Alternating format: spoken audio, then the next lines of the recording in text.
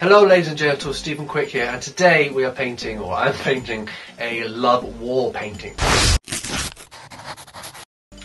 It's unclear who said or wrote or invented the phrase "make love, not war." It's been attributed to Gershom Legman and Ron McCune, and John Lennon obviously said it a lot in the 60s.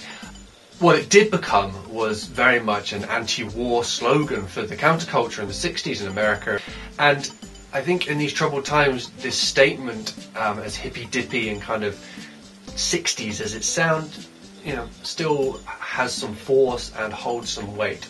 And that's what the Love War series is about. It's about reappropriating an image that stands for war and destruction and death and horror, and making it about love and peace.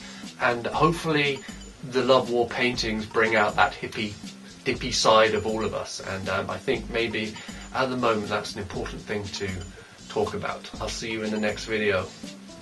Bye bye.